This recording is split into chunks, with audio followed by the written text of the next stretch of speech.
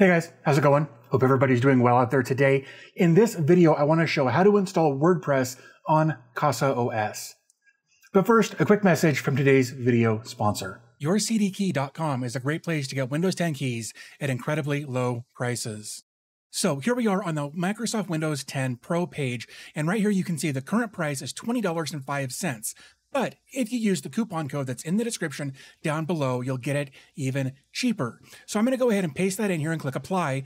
And now our new total for Windows 10 Pro is about 15 bucks. Now I have the option to go ahead and view the keys right here. So I'm going to go ahead and click on that. Then I'll click on get the key. And then I'm going to come over here, and right there you can change the product key. So go ahead and click on that. I'm going to go ahead and change the product key right here. So I've entered my key and I'll click next. Then I'll click on activate. And here we can see that Windows is activated. Next, what we want to do is go ahead and validate the key installation, and right there you can see that Windows 10 Professional Edition is permanently activated. So head on over to YourCDKey.com to get your next Windows 10 Pro key at ridiculously low prices. So if you've been watching this series where I install different applications on CasaOS, we're just going to continue to add to those list of applications. But if you caught my video about Bookstack, and I mentioned in that video that we would have to change the ports of our database application or container if we decided to have other databases on the system, we're actually going to have to do that sort of in this video, and I want to kind of cover what's going on here. So let's jump over to my desktop and actually take a look at getting WordPress and a Maria database installed. So here we are on my desktop, my CasaOS dashboard here. And because we've already taken a look at how to install a database in a previous video, I'm going to go ahead and I'm going to kind of cheat just a little bit. And I'm going to do a custom install with an import that I've got set up over here. I'm going to download this, and I'm just going to drag this over. Oops, nope, not there. I'm going to click here. There we go. And then I can drag this over to here and then click submit. And then it's, of course, going to say, hey, be sure you check all of these settings to make sure that they are correct for what you want to do. So I'm going to click OK. So if we start up here at the top, we've got a Docker image of Linux servers Maria database, the latest version of that. The reason I decided to go this route with the Maria database versus using a Gyoba systems or something like that is that Linux servers done a really good job of making sure that their containers are cross-system compatible or cross-architecture compatible. So it should be compatible to be on x86 or ARM or basically whatever. Below that, of course, we've got an application name of WordPress DB. The icon URL, you can leave this. It's fine. It will actually pull the right image for this as far as having the database image for Maria database. However, if you want to change it, you can absolutely put in a different icon URL right there. Man, if I could talk today. Again, because there's no real user interface for this database, we're going to leave the web UI blank. The network is going to be Bridge, and that's fine. We're actually going to talk about this network here in just a few minutes. Below that, we've got ports set up, or a port rather. The container port is 3306, and I've got the host port set to 3307. Because, as I mentioned in that previous Bookstack video, I've already got the Bookstack database on port 3306. So to avoid any kind of interference with trying to use the same port twice on the Docker server, I had to change that to 3307. Now, when we actually get to the point where we're going to install the WordPress container, we're going to do things a little weird on this just to make sure it works after doing some troubleshooting and that sort of thing. Before I made this video, I found a way to make this work more easily. But again, I'll show you that here in just a moment. Below that, we've got volumes. I've got the database set up at home/docker/WordPress/database. And of course, that's mapped to the /config folder inside the container. So below that, we've got environmental variables. We've got a PUID and PGID. Those are based on your username, whatever you use to log into your CasaOS instance. So you'll want to get the IDs for those via command line. For the MySQL root password, I've got that just a string of characters. My time zone is America/Denver, because that's where I am. The database and user, both got set to WordPress. You can absolutely change that to something else if you want to do that. Just make sure that you keep note of the database value, the user value, and the MySQL password value that is actually the last thing in the environmental variables here. So make sure that you keep note of those, especially those three things, so that when we jump over to the WordPress container, we'll have all of the information we need to connect. Below this, we've got devices, memory limit, CPU shares, restart policy, and app description. Those are all fine as their default settings. However, you can adjust those if you need to for whatever reason. Once we've got this set up the way we want it set up, what we're going to do is actually just click install.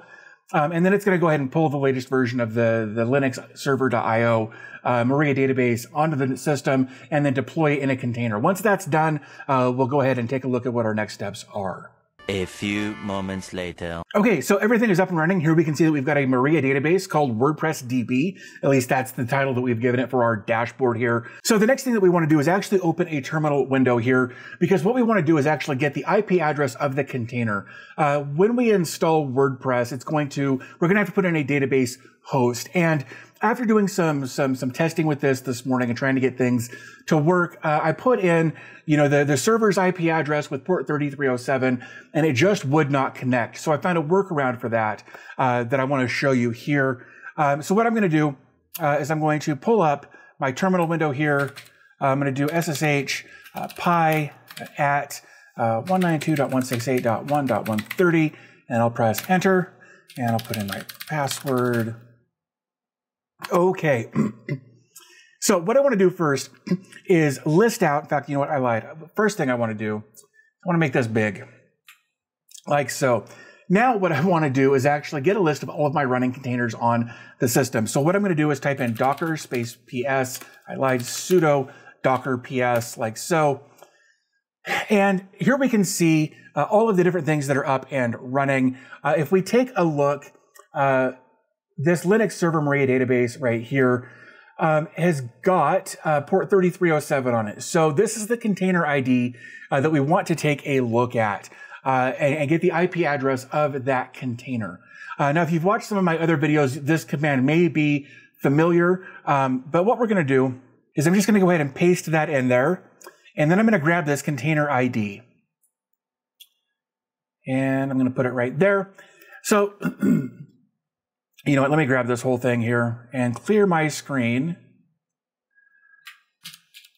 Oops. There we go. There we go. All right. So basically what we're saying is, hey, Docker, what we're going to do is inspect our network settings and look for an IP address. The IP address that we're looking for specifically is this container ID that we've got up here. So what I'll do is press enter. Oops. Let's do sudo there. There we go. So our IP address is 172.17.0.5. So I'm going to bring this over to a different window just so that it's out of my way. And then I'm going to go ahead and work on the install for WordPress here. Okay, so here we've got all of our app information already in here. WordPress latest for our Docker image. Our application name is WordPress. Our icon URL is there. Our web UI port I put on 84. That's how we're going to access WordPress. Of course, below that, we've also got bridge for our network.